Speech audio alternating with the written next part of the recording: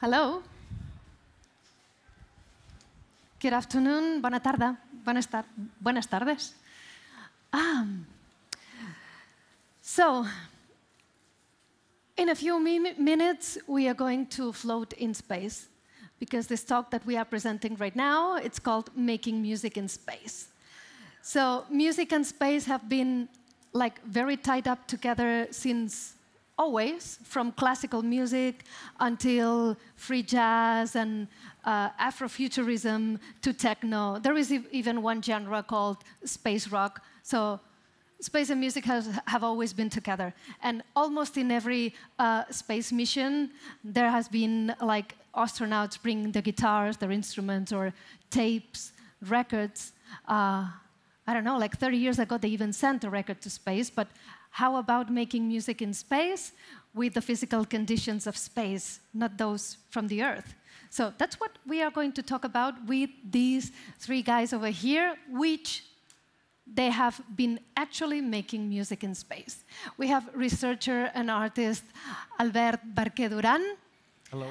Nicole L'Huillier, also researcher and artist, musician. Hi. And Marc Marzenit, musician, producer, entrepreneur also. Please welcome them with hands together. Thank you. And let's start. So, Albert, tell us about the Zero Gravity Band. Sure. Perfect. Yes, let us start with our project about Zero Gravity Band. We only have 10 minutes to explain, like a project that we've been working on it for 1 year. So let me go through it super fast. In a nutshell, the Zero Gravity Band is a project that is a combination of art and science. So the way that we like to explain it is that the nucleus is purely academic, research-based, but then it's kind of wrapped within this really artistic approach. And this last year, we've been exploring a lot one issue, because we've realized that it seems that we are again in the midst of a space technology revolution, with this science fiction-y idea, for some people would say, that we have this goal or this opportunity to start traveling outside of our planet Earth, with the ultimate goal of living, maybe in another planet. So we really think that it's time to reflect and discuss what it really means to live planet Earth. And in this case, we want to explore and experiment the potential cultural implications of that. And I know this is like a really grandiloquent question, so we wanted to try to bring it down a little bit. And what we are asking ourselves exactly is, what does art mean outside planet Earth? And for that, you will see that in this project, we are working on two different dimensions, two different approaches. One is, how does the production of art changes in conditions of zero gravity, and how aesthetic perceptions for us, for humans, change in conditions of zero gravity. So we've been doing research on these two things. And for these days here at Sónar, what we are presenting after all these months and doing a parabolic flight, but Nicole and Mark are going to talk more about this, we are presenting a huge immersive installation that I hope you've been there already. If not, you are late. With this huge spatial dome from Eurecat, with a really interesting technology, musical technology, but Mark is going to go through it. And what we've been, so the aim of this immersive installation is to induce the audience, to induce people, sensations of vertigo, sensations of zero gravity. And how can we achieve that? So we've been designing this protocol, and here you have some examples, using all the research, the late and most recent research based on what is called the vestibular system. The vestibular system is something that we have here behind our ears, and it's the one that is telling us the position of our head in the environment that we are in that specific moment. It gives us this idea of I'm standing up, I'm in this angle within the floor and my body.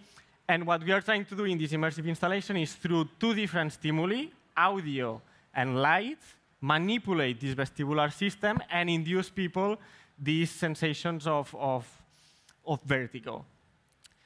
And for instance, you will see that we've been really lucky to work with Play Mode Studio, which are the ones who have been creating this luminic installation. And you will see also a little exhibition inside of the installation. We have these zero-gravity spacesuits that is something, a collaboration with YED, the European Institute of Design. Mark and myself here are, and also Antonia is wearing one of these spacesuits. I'm going to talk about it in a second.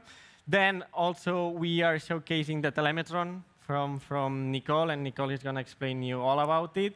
And also a prototype, if the telemetron is a prototype for an instrument to be played and interpreted in zero gravity, the SAFNAC, which is the word canvas, but the other way around, is a prototype that allows you to paint in zero gravity. So it's a redesign of fine art techniques and visual arts, and it allows you to paint in zero gravity. So here you have this collaboration with YED, and basically we started from this idea of collecting all the data and all the results from these labs that they are working on and doing research on how perception of aesthetics change in conditions of zero gravity. We explained all this to these designers, and the designers did these amazing suits, which here on Earth, they look like this, but it's nothing in comparison to how they look in conditions of zero gravity. So it doesn't make a lot of sense, actually, to wear them right now. But in the next parabolic flight that we are going to do, we are going to wear them, and then hopefully you're going to see the potential of these new designs. And this is the SAFNAC. As I was saying, it's a reconceptualization or a redesign of a classical canvas. Not only a classical canvas, but a classical paintbrush and paint. And in this case, this allows you is to create an artwork, an ephemeral artwork, while you are in zero gravity conditions. And it creates these paint spheres that are floating inside of this chamber that you see here, thanks to the superficial tension that allows you, or that it's one of the properties that you find in zero gravity. And Mark, if you want to follow. Another important item on the dome is the sound. Obviously, we're talking about making music in space. So in the dome, you can hear a 3D audio system. So it means it's real 3D. It means like the sound come around from any directions. It's totally different than Atmos or the typical surround. No, it's next point. And what you can hear, it's music I create in actual microgravity, real one. So we actually made well, I need to say that the system uses a software from Eurecat called Sphere. That is this software you can see here. So all the items I create in zero gravity, like a melody, drums, whatever, then I use this software to put it on the dome and spinning around. So with the protocol that Albert explains, we're trying to create this dizziness. So poetical talking, the project or the musical, it's like, obviously, we can avoid gravity. That's a statement. Some people ask to us, are we going to fly there? It's not one or three, probably. Even today, it was a guy, oh, if I cannot fly, I don't like it. It's like, no, come on, no. It's physically impossible. But what you can experiment, it's with your eyes closed or watching, this feeling we like feel in zero gravity, what is like this movement, this kind of pleasure movement. So this software really helps to to translate this message. A parabolic flight, really quickly, is this flight that describes a parabola. You have 2G, and then in 22 seconds of 0 microgravity. This is the flight we flew in Bordeaux. Actually, there's only three places in the world. It's the United States, Russia, and France. So we flew in France. This is the area. And to make music, what is the problem? One of the problems is all the instruments, basically, most of them, they're created with gravity. So the designers, they didn't think gravity as an important thing. When probably the first luthiers created a piano, they used a weight to put back the key, you know? But they didn't think in gravity. It was like assumed that the weight would put back the key. But what happens if we take a normal piano into space? We don't have gravity. So if you press the key is not going to go back. So that's one of the first problems. So many instruments, even the techniques, when you play the piano and you go to the classical music school, you use gravity to play. But if you take it out, what happens? Probably your muscles are going to get tired because you need to put double times the movement. It's more hard. You need to pull up, put down. So it's not. No, a normal piano is not really proper designed to be played in zero gravity. One of the research we're doing in the project is like try to redesign instruments, think how it would be. For example, I imagine like a piano, not like flat. I imagine like vertical, because it's like a natural position in zero gravity. It would be really useful. So I just need to move this. I need to say that it was really amazing when we discovered Nicole, that she was explaining about the project, but it was like this moment, like, oh wow, you're really like go a step farther and make it real. So it's really important. What I use is a wireless MIDI controller. So how does it work? It's a ring, you put it, so with the movements of your hand, you can control the sound and create and variate melodies, shapes of the sound, cut off. So it was funny because when I contacted the company were in shock because they designed this to be played in Earth, well, in Earth with gravity. But when I contacted them, can I use it in a zero gravity flight? They were like, what? What do you mean? So I explained the project. They were fascinated, and actually it works. So this, for me, it could be like a really close element that, as a casualty, it was really proper designed to be played in zero gravity. Here you can see one of the experiences. Besides the ring controller, I use a regular MIDI controller to experiment how was to play classical keyboard. This picture is probably most of you saw it in media, whatever. It was really hostile. I don't know. It's something we talked also with Nicole. When you're in a zero gravity flight or when in a zero gravity environment, it doesn't mean it's a zero gravity flight in space, in anywhere that you don't have gravity. It's super hostile. Whatever you want to try to do there, it's so hard, and sometimes it's so frustrating.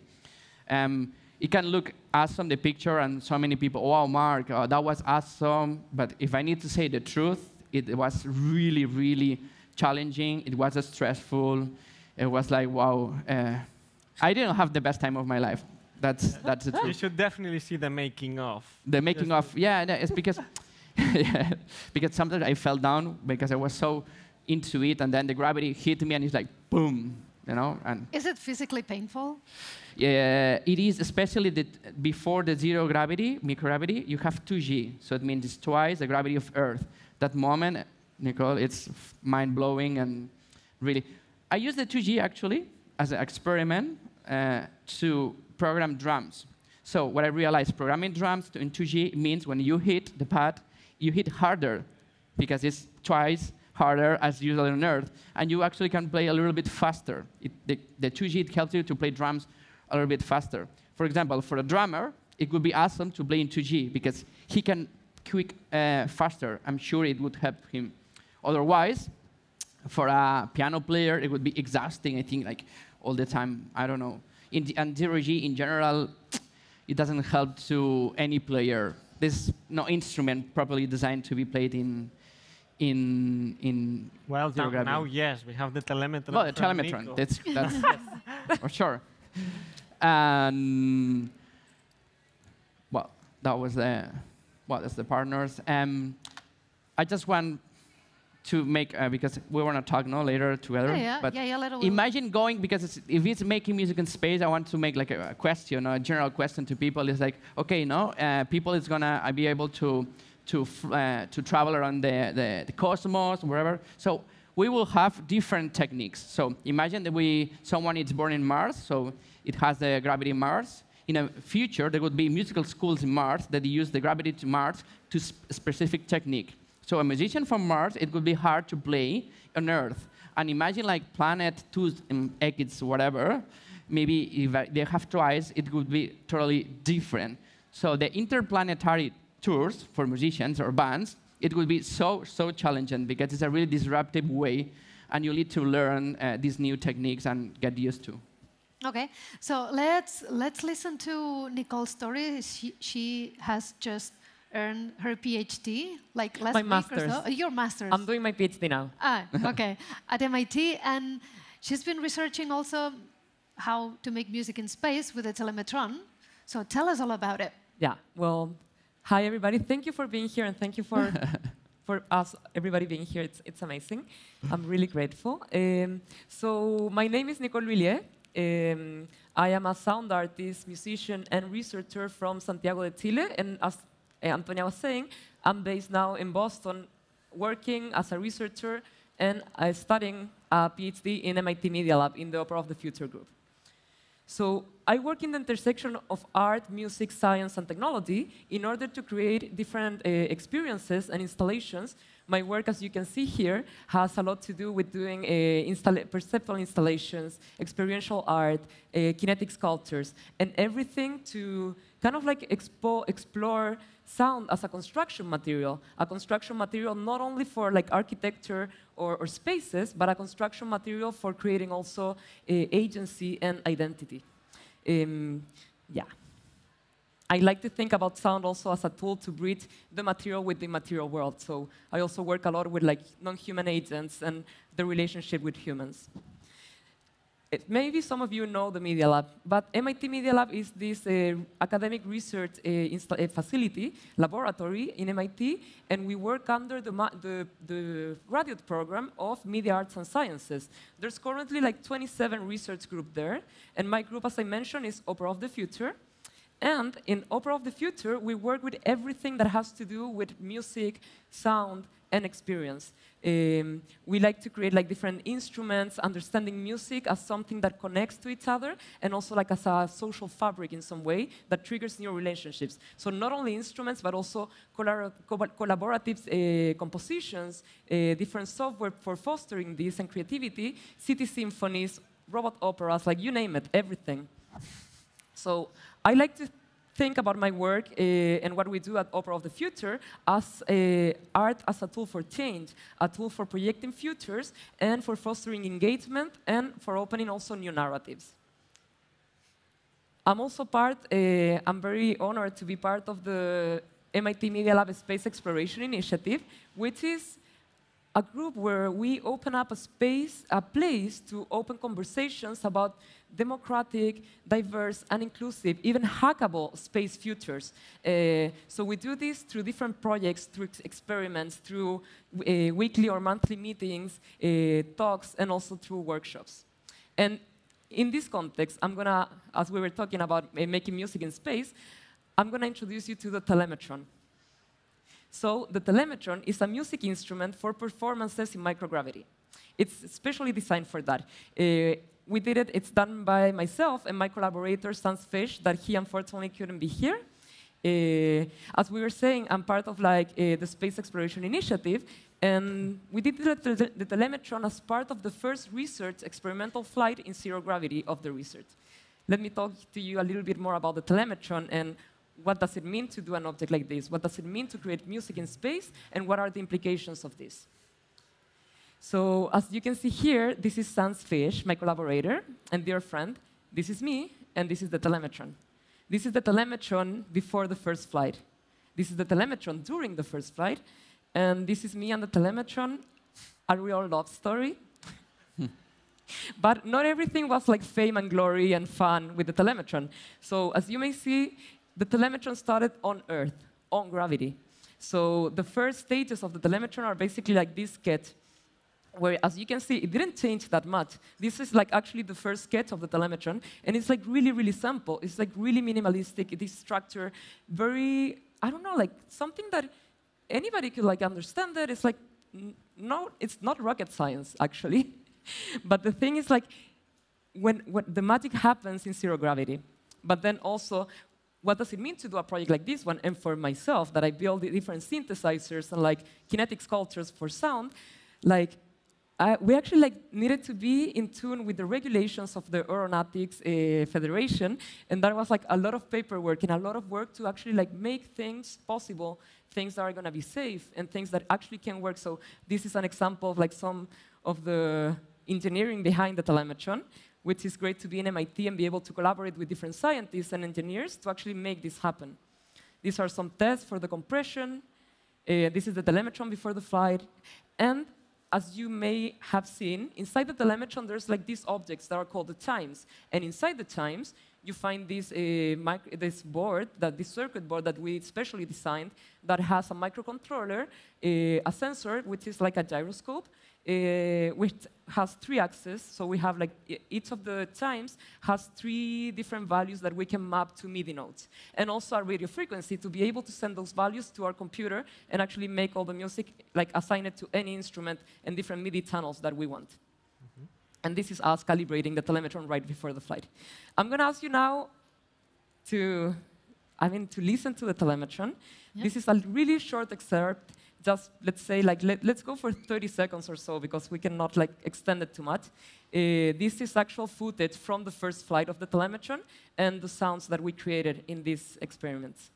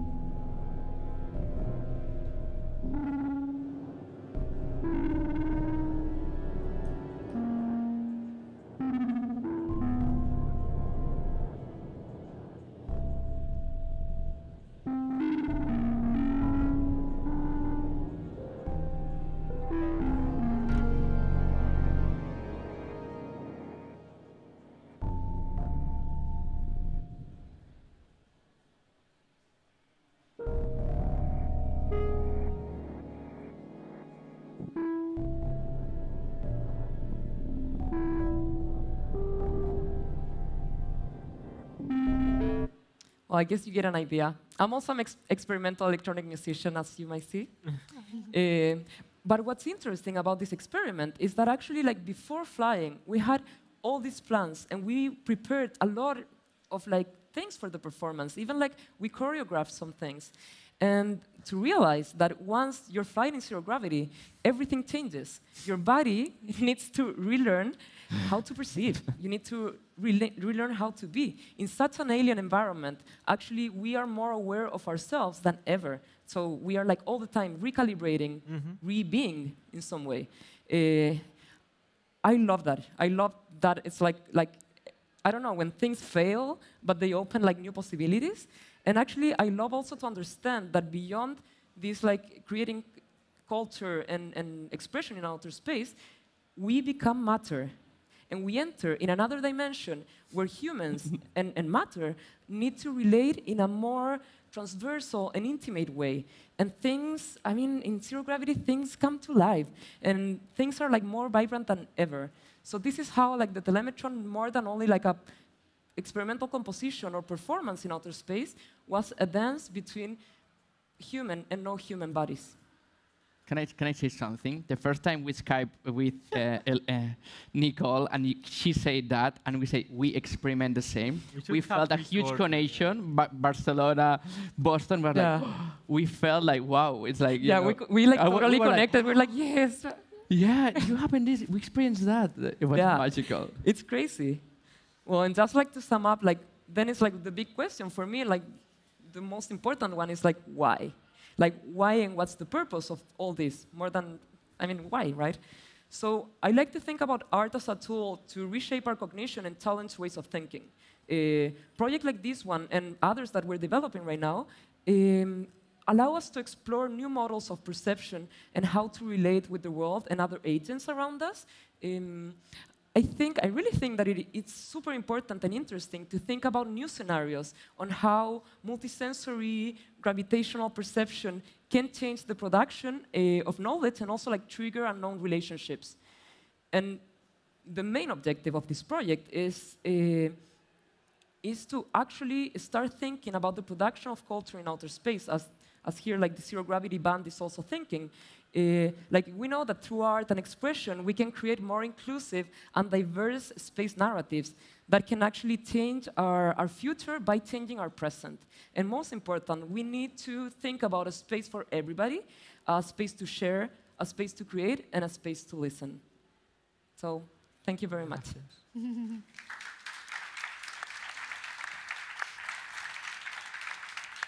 I would like also to ask the question why to Albert and Marc. Why making art in space? Why yes, why? Why the space? Why a parabolic flight? Why leaving Earth?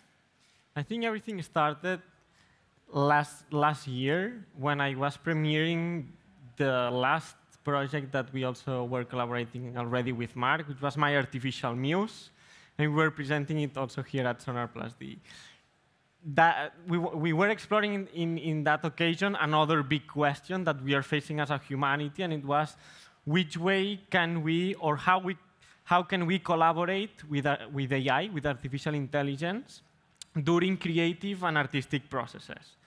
And once we finished that project, which we considered that it was one of the challenges that we are facing right now as a society, we thought, okay, what is another one of these big questions that we are facing right now?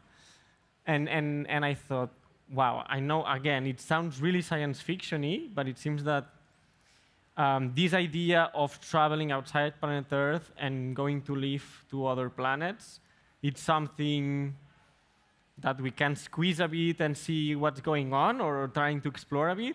And that's, well, as a funny thing, the first time that I explained the whole idea to Marc, he came to my place, and I explained this idea, and the reaction from Marc was... I was laughing. Laughing for 2 minutes non-stop. Crying. I was crying because I expect we had a meeting and about artificial music. Say, I have this idea, you know, art in space, and he showed me like a picture about everything. And I start to laugh, crying, and say, this is awesome. And then immediately, like, it hit us so hard. So we start researching constantly, because it's something that for some of you, it's the first time you think about.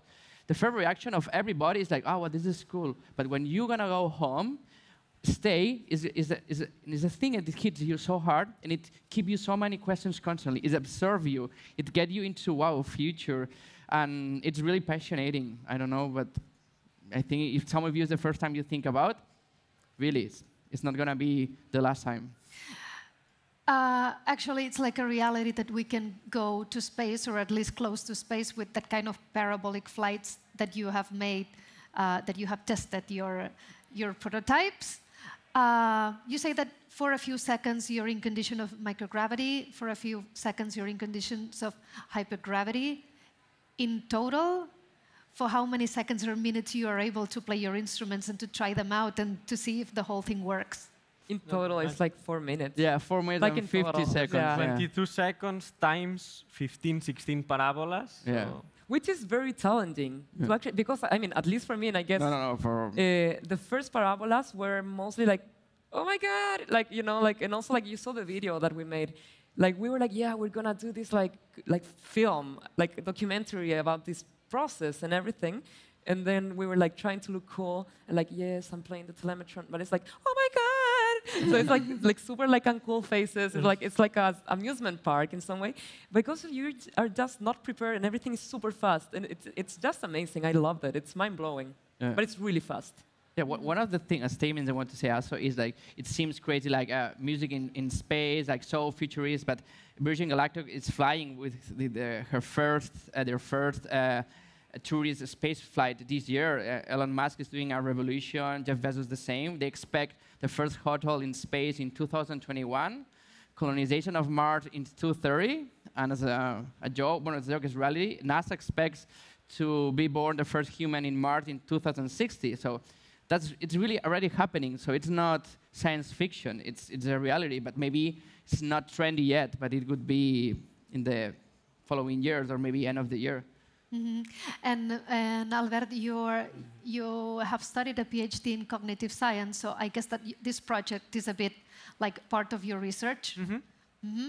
Yes. So how is it, do you have an idea of how is it going to be culture when humans go finally to space? Not just astronauts, but people like you, that you have already done, kind of, and maybe people like us, that for now we are just listening to you like in awe, like, really? Is that possible? Will we go to space? How will life be?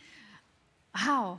This research, like how zero gravity impacts our cognitive system, or psychologically speaking, this is something extremely new. So now, like, there are some labs that they are starting to do proper research on it. And for instance, it was one of the main pillars of our project, the collaboration with Elisa Ferrer, who is the director of the VML Lab at Royal Holloway.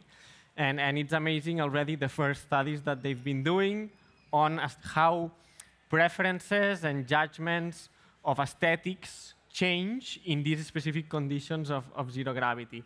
And in a nutshell, it seems that we are kind of obsessed with this idea and concept of verticality. It seems kind of obvious now when you make this comment a posteriori, but it is not. Now we are showing that, yes, through this natural evolution, of course, we are obsessed with vertical lines, because that's the only way to construct things here, to build up things here. So if you want them to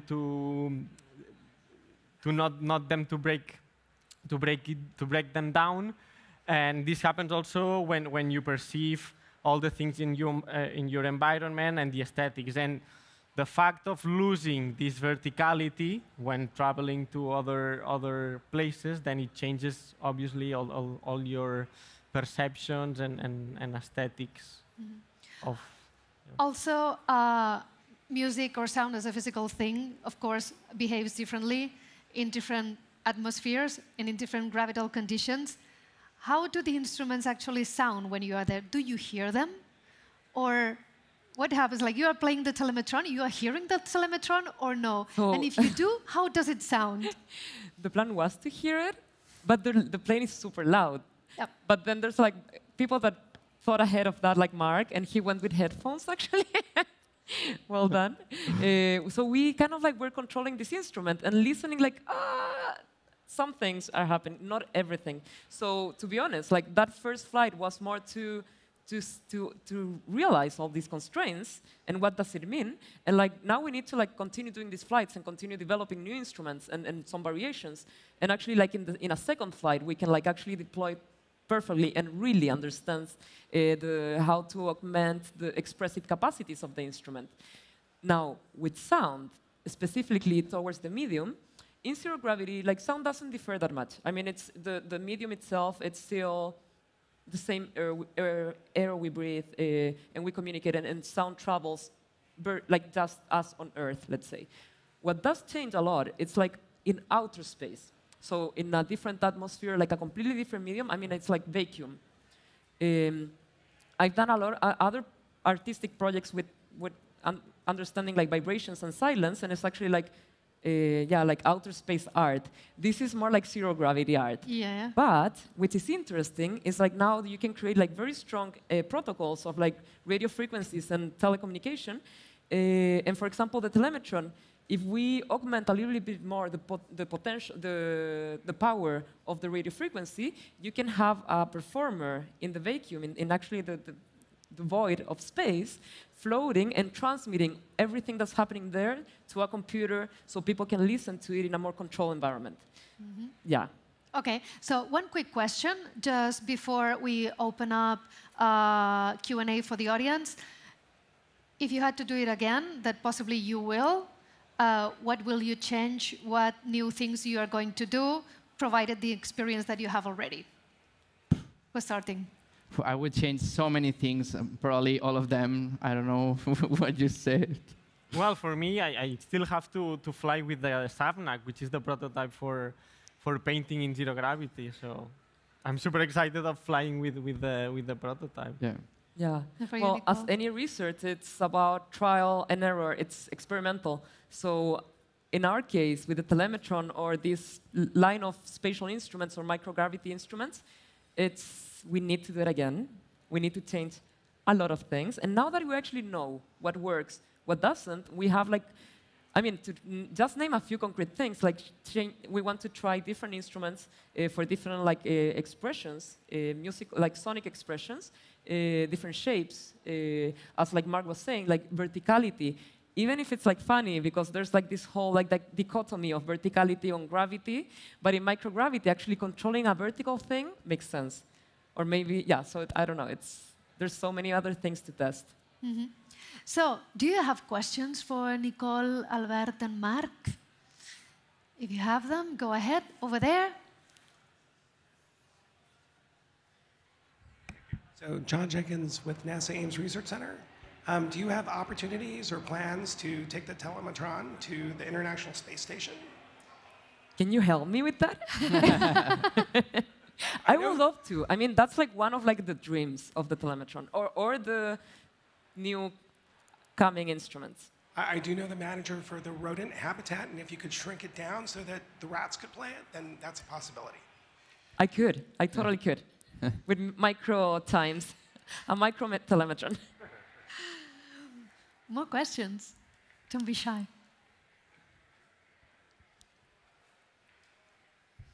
Yeah, thanks a lot for this amazing project. My question was, did you inspire from actual real instrument? Because the telemetron reminds me a bit of a bell which has been closed. And did you find instruments on Earth that actually work in microgravity?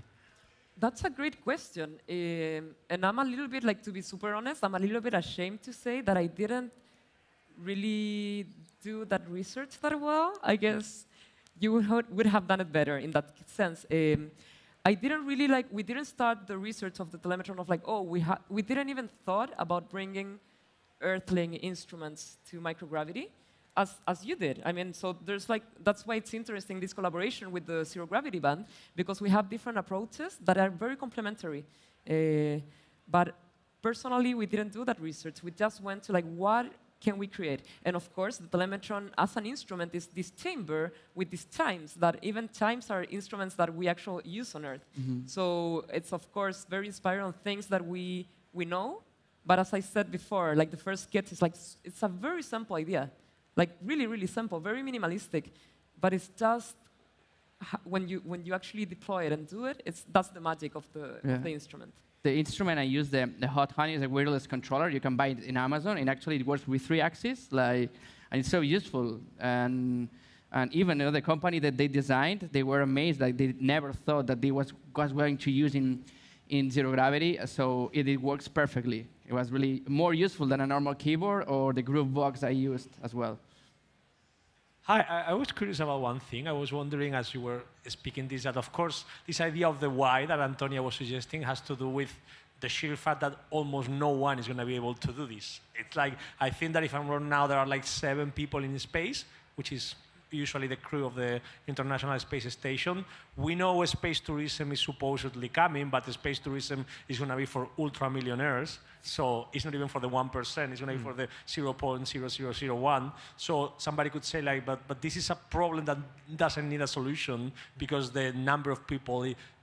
But I think about it in a different way, which is that this is really the start, or this could be the start of something that ends up revealing itself as the beginning of a process that takes 80 years, 100 years, 200 years, for whatever the conditions are very different, in the same way that the pioneers of electronic music in the 30s or 20s were imagining a world, which is the world of today, that they could never see. So I was curious to think if you feel like pioneers, and if you think in terms of these long scales of time, because we're not going to have solved this problem in 10 years, but maybe yes in 200. Can I? Yes. That's a crucial question, actually, or a crucial reflection. And from a more academic point of view, of course, some people are going to say, okay, is this really valuable, like mid-term, long-term, this kind of research? And I'm saying that, or what I'm realizing now is that it's really impactful already in the very short term, because in terms of cognitive science research, I'm talking right now, putting or trying to study cognition with humans in these really out of normal scenarios brings back lots of insights into the way cognition works here on Earth. So it's not about how humans are going to behave or what's happening in zero gravity, but studying in those specific and special condition, it's bringing back to us so much about what's happening here on Earth. And that's my way also to motivate doing this kind of projects. It's like a double giving and receiving something back, even more powerful. Unfortunately, we have run out of time. Can I add something? Yes. That is like just because Do. this is like for me my main motivation of this. Do. I'm sorry to Do, interrupt you. please, do. To add into that, like also like for me. No, apparently we have more time. Oh, we have more time. We Yeah, have it more was- time. Woo. Oh my God, we can talk more. Let's do it. So go on, Time is Nicole. relative, guys. Well, actually, to add on to that, for me, for example, these projects are not, or my work or the art that we create, it's not really answering a problem. It's most opening questions, in the sense that, of course, we're maybe we are pioneers, but I don't care about that. Like, that's not what I'm working. What I'm really working for, and I think the guys are also, like, we've talked about this. It's more about how to open new narratives. And, like, yes, everything in space is, like, super elite. It's, like, super, like, man, like, not even, like, 0.01. It's, like, nothing of humanity, right? It's, like, a problem that is, like, why? Again, the question. But for me, the importance of doing these things is to actually create work that create a narrative that is open for everybody. So that's like one of the objectives of the MIT Media Lab Space Exploration Initiative, is to create a diversified language, communication. And like, for example, tomorrow I'm running this workshop, which is called Anti-Gravitational Luthiers. And it's not like to just create instruments for astronauts, but it's like so kids or anybody, anywhere, different communities, they can actually approach and appropriate space, and not only for small elites, military, or rich people, but like kind of like the movement of like Afrofuturism. It's not about going to space, actually. It's about saying, hey, you very little elites, you're not the only ones that have access to this. So I think it's super important. And as like one of my personal heroes, Donna Haraway, says, we need to tell the stories that tell stories. And that's only like for opening new narratives and create like a diversify everything present. I really like the name of the workshop. I love it. Because actually, gravity, when we talk about space, it's so important to talk about gravity, because gravitational waves is a huge theme in astrophysics, cosmos. It would hit so hard in the next century. So talk about space is so important also talk about gravity, like how a black hole use this gravitational wave that we cannot see, that it's so hard for scientifics. So I think talking about space in art or anything has to be attached in certain point to gravity. So I think it's an important statement in all the investigation of researchers. Mm-hmm. More questions. We have time for a few more. Hi there. You touched on the space tourism entrepreneurs like Virgin Galactic and Elon Musk and things. I wonder if you've given any thought to presenting your research and your projects to organizations such as them, and seeing if there would be any potential for them to support you, because if they're trying to inspire people, they're trying to inspire, obviously the super rich first, but all of us as to the potential for being in space and the things we can achieve in space. And this strikes me as a wonderful thing to inspire people's imagination as to the creative potential of space. Not us. Do you work there? I'm afraid not, no. So, well, no, we didn't present to any like big company like those yet, no? But I don't know if Nicole. Yeah. Nicole, what about you? No, we didn't. Is it something you would give thought to, or is it something you might be opposed to? I don't want to say anything because my collaborator is not here. Personally, I might not be too inclined to do so. Like I try, I don't know. It's a tough one. I mean, maybe having the resources to develop further projects it's important and needed. But in the other hand, there's a few things that are not very aligned with my personal interest and feelings or politics. I mean, it must be incredibly expensive to experiment in zero gravity. Would that be? It is. Yeah. It Yeah. is. Indeed. Actually, like, yeah, it is. And in my case, we're like super lucky to be part of, have this space exploration initiative that support us with this research.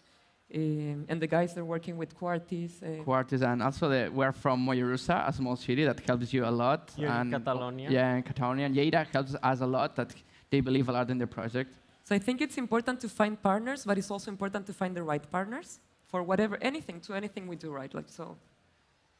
Thank you. More questions? No one? No one? So I'm going to ask you one because we have time, and I want to squeeze every bit of time that we have.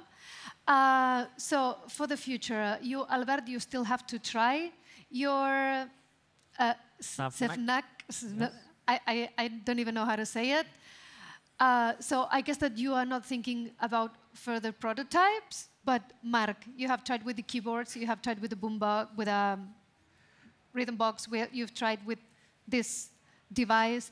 Are you thinking about prototypes that you will try in other flights that you will do? We actually try to create, I have ideas, sketches, draws. So we started a collaboration with a university in Barcelona, but didn't have time to create the instruments. But I have in mind a few instruments that I said I want to create a vertical piano that will be more useful to play it. But it has twice important parts. One is to create the instrument, and then to learn and distribute the elements, how to play it. So it's a huge...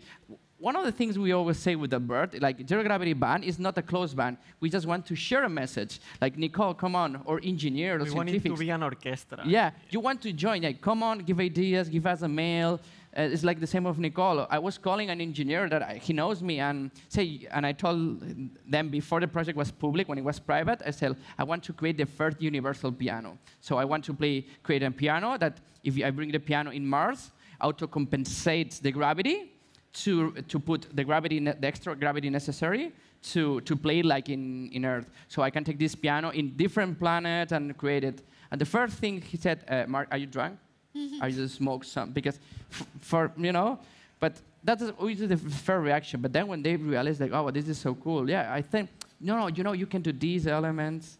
So if any one of you, like Nicole, when we found Nicole, we were extremely happy. I was crying, like, wow, so cool, come on. And you, Nicole, do you have any thoughts about new instruments that you want to try out in space? Yes. Yeah, totally. Yes. I mean, how are they? Yeah, next time I'm not bringing one. I'm going to fill all the paperwork for many, and I think it's worth it. Like, yeah, different shapes, different types of things. Like, not only the times, not only different geometries, but different sensors and different ways of interacting with them, different materialities. There's so many constraints for a zero-gravity flight. As I was saying, there's a lot of like technical things, safety issues. But yeah, why not fluids? Like which is like the most like hard thing to get approval for, but it's worth it. So. And she said something important: safety, because in these flights they are so strict with rules. Yeah. Extremely. So what you can do now? Yes, we are running out of time. Now we are in the red. You can check the installation zero gravity band, which is in the building sideways to this one, and then you can participate in Nicole's workshop, Anti-Gravitational Luthiers, tomorrow. And now I just want to say thank you to Albert, to Marc, and to Nicole for sharing with us their projects, to tell us how you've made it, and to be present here with us. And trusting us to present your projects here. So thank you very much. Thank Please. Thank you, Antonia. Thank you, everybody. Thank you.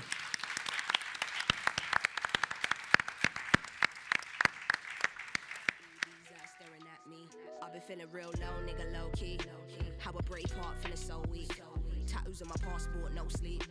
This is what you asked for, don't weep. Don't whinge, man, I'm here.